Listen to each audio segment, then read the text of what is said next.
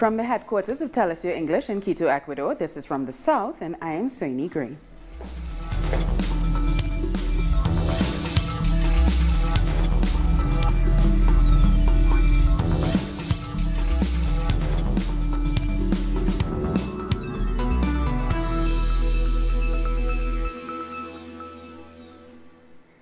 We start in Venezuela, where the government is pushing for the adoption of the Petro, the cryptocurrency launched on Tuesday. President Nicolas Maduro has said the digital currency can be used for tourist services. I have authorized the use of the Petro cryptocurrency for national and international tourist services and facilities across the country under special circumstances. The Petro, which is scheduled to begin trading in April, is seen as the answer to Venezuela's economic crisis. It is hoped the currency can bypass U.S.-imposed sanctions and attract billions of dollars in foreign investment. The Petro cryptocurrency is the first and sole digital currency issued by a government in the world. The Venezuelan government has started to pre-sell it on February 20 as a schedule, through which the government could raise a large amount of fund. This is very important. The Brazilian Senate has approved a decree that authorizes army generals to take over Rio de Janeiro's security. The decree was approved by 55 votes to 13, but the details of the plan still need to be finalized. The move is aimed at curbing violence driven by drug gangs. This is the first time the armed forces have been put in charge of law enforcement since the end of a two-decade military dictatorship in 1985. And it has generated widespread debate among lawmakers and critics. But the government says that invoking the help of the army is a necessity. In Rio de Janeiro's urban reality, you often go out with an arrest warrant to a house in the community, and the bad guy moves. So we need to have mass arrest warrants, which has been done on other occasions. We need to go back to work that is more efficient, developed for both the military and the police. It is the moment supporters of Luiz Ignacio Lula da Silva have been waiting for. The former Brazilian president, who has been sentenced to 12 years in jail, is expected to announce his presidential candidacy in Belo Horizonte today. Our correspondent Ignacio Limas has more. We are here in the Maria da Conceição occupation, where former President Luiz Ignacio da Silva has arrived to meet more than 700 families of the Landless Workers Movement, MST. This occupation stems from 150 women who occupied this property that belongs to the millionaire Eike Batista. More than 4,000 people arrived prior to his speech, where he will announce his presidential candidacy tonight in the capital of Belo Horizonte. Lula has also referred to the recent military intervention decreed by Michel Temer, which he qualified as a demagogic measure to gain certain parts of the population who have asked for more public security. But this is not a step that solves the security crisis in Rio de Janeiro. Lula da Silva insisted there is a need for social policies in Brazil, which have worsened since the arrival of Michel Temer to power. Lula will confirm his pre-candidature tonight in the city of Belo Horizonte. Back to you.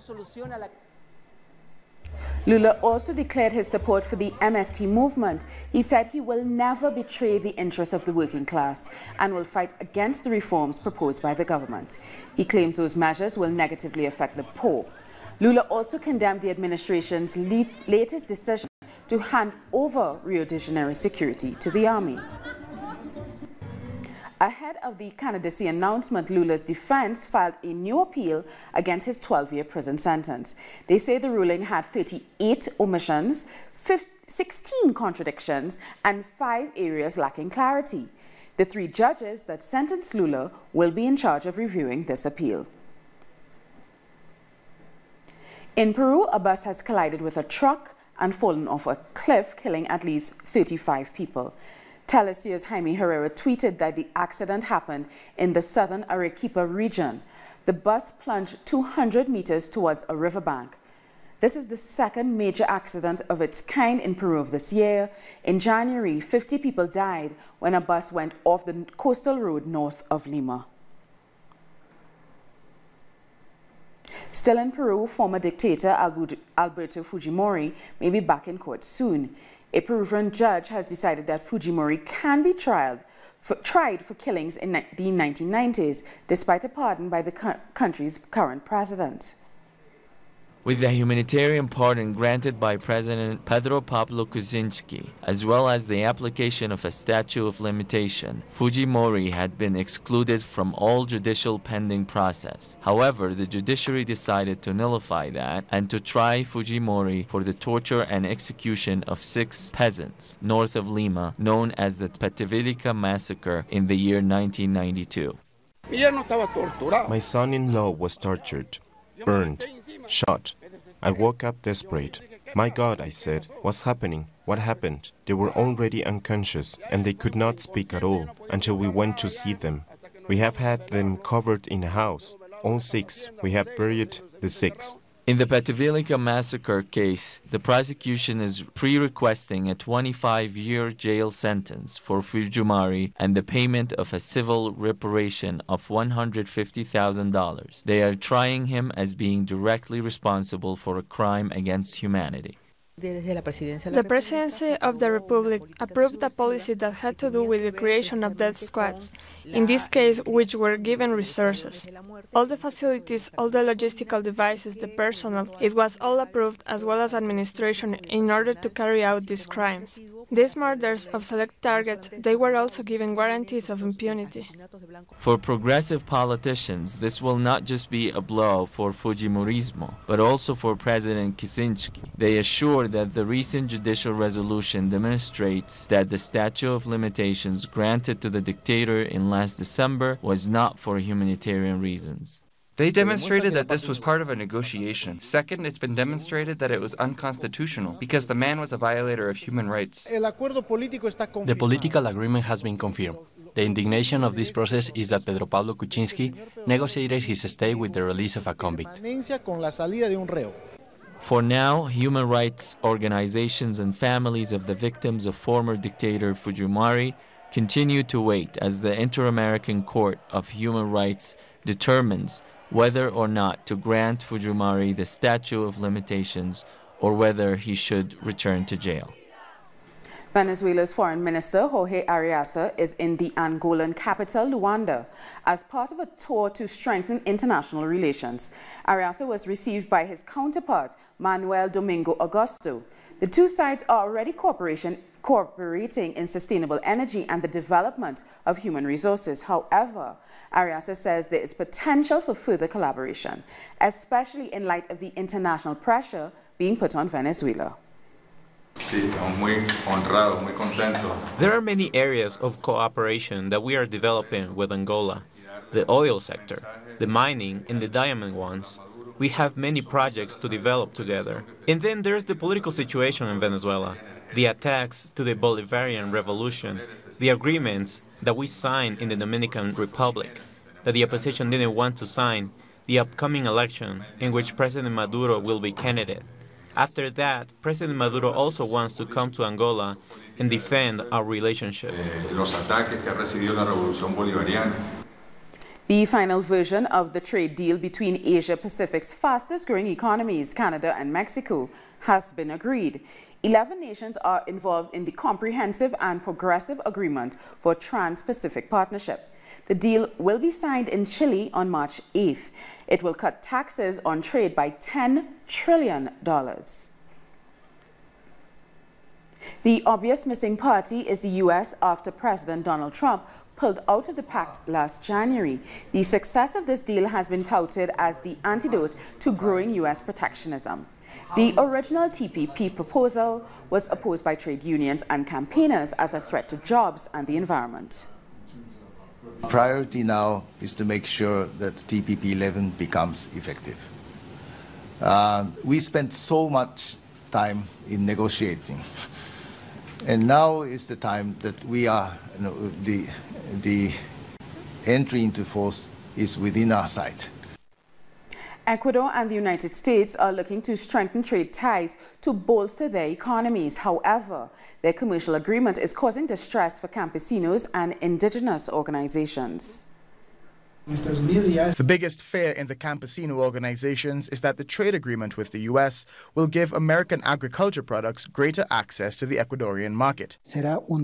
This will mean total destruction of our products. Our agriculture sovereignty will disappear and all the products with transgenics will come from the U.S. In 2017, Ecuador approved a law which allows the use of genetically modified seeds for research purposes. But the Food Sovereignty Board is concerned that these transgenic seeds will make its way out of laboratories and into the fields. A law was approved in which transgenics might enter the country to be used strictly for research purposes and to be handled by universities. We oppose to everything outside the law. Transgenics cannot come here if it is not solely for research. What is of concern now is whether the trade agreement with the U.S. addresses the issue of transgenic crops. We will fight against this free trade agreement. Let's not forget what happens in Mexico, Colombia, and Peru. Despite these concerns, supporters of the agreement argue the agreement will benefit the economy. Signing FTAs is very important because we must lower taxes in order to bring new possibilities to the country to export. That means it would also increase the number of jobs. And if you get investment in Ecuador, they must hire Ecuadorians. While FTAs are considered an economic boon, the influx of foreign products have often squeezed out smaller players in the market. And that has the campesino and indigenous organizations on edge about what this agreement could mean for their livelihood. We'll take a short break now. Join us again after this look at what our multimedia colleagues are reporting.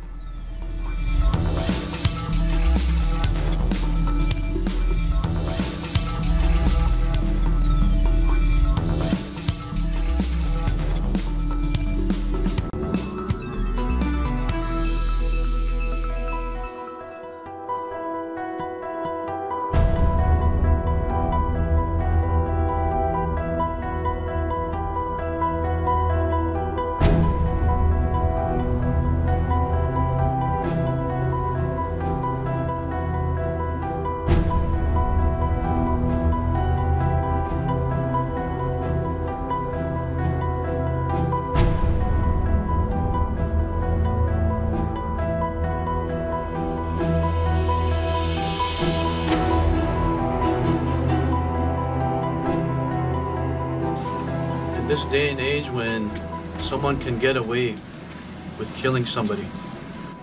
When someone can get away with saying, I accidentally walked to the storage room, the storage shed. I accidentally grabbed the gun out of the storage box. And then I accidentally walked back to the car. And then I accidentally raised my arm in level with the late Colton Bushey's head. Then my finger accidentally pressed the trigger. What a bunch of garbage.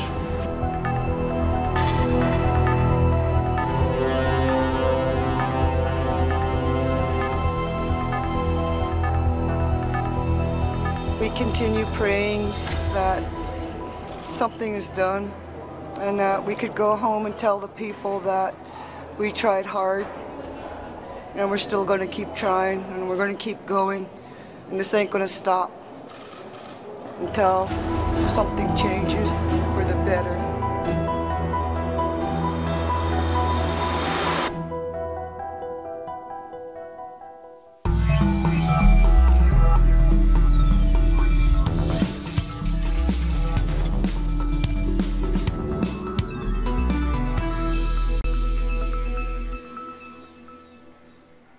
Welcome back. In Mexico, the relatives of the 43 missing students of Ayotzinapa say the case is being used as a political gimmick in the presidential elections.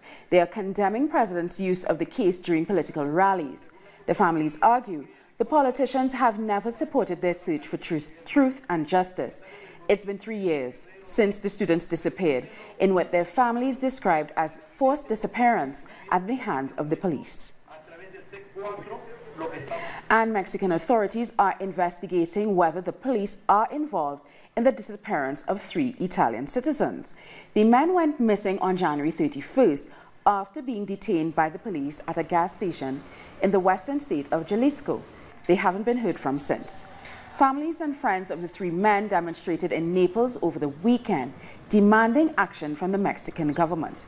Mexico is facing a surge in violent crime with more than 25,000 killings last year. Authorities say they're looking into the matter, but defended the delay in the investigation. When they initially reported the disappearance, we were told they were tourists, that they were on vacation, and that delayed our investigation. Why? Because we didn't have that lead into the investigation, that they were not tourists, but they were actually selling some sort of goods instead. The special envoy sent to Chile by Pope Francis to investigate allegations of a sex abuse cover-up has been taken to hospital. Archbishop Charles Chiclunia is undergoing gallbladder surgery. According to the Catholic Bishops' Conference spokesman, the Vatican investigator is in Chile to hear the testimonies of sexual abuse victims. He has already met with several witnesses as part of a probe into Bishop Juan Barrios. And sexual crimes against children in Ecuador will no longer be subject to a statute of limitations. The decision to have no time limits on sexual crimes against children was supported by 70% of Ecuadorian voters in the February 4th referendum. President Lenin Moreno said Ecuadorian constitution and the penal code will be modified to ensure the full application of the law. In Argentina, workers and social movements are taking to the streets of Buenos Aires to protest the government's economic measures and workers' layoffs. Our correspondent, Edgardo Esteban, reports.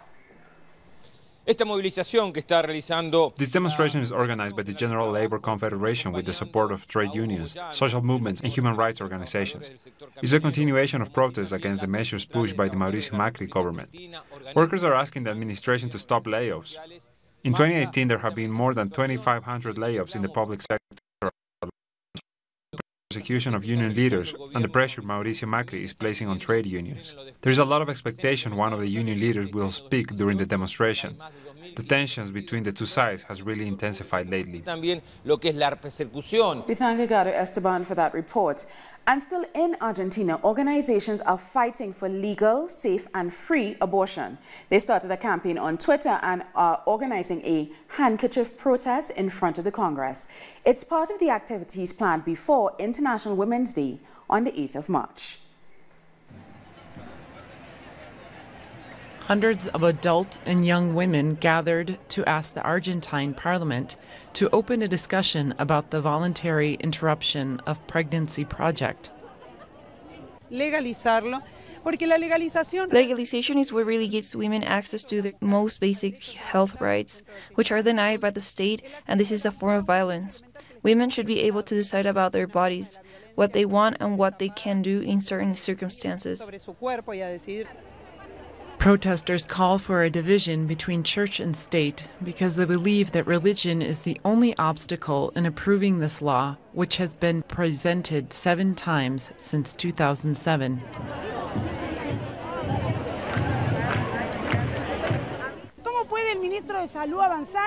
How can the health minister look away when this is the main cause of maternal death here? How can he ignore us when there has been more than 60,000 abortions, regardless of what the law says? He must look for a solution. If not, a lot of young and poor women will keep dying or getting injured because of unsafe underground abortions. There are 60,000 patients each year. This is not right. This is a public health problem.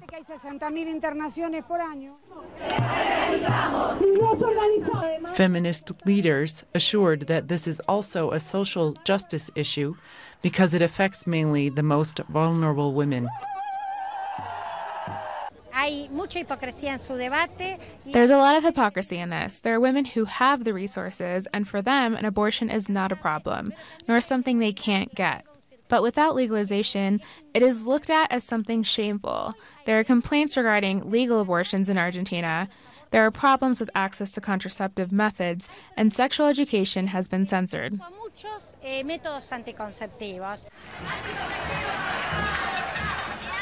On the 8th of March, they will mobilize once again for the right to safe, legal, and free abortions, and will also ask for public policy to prevent and fight violence against women.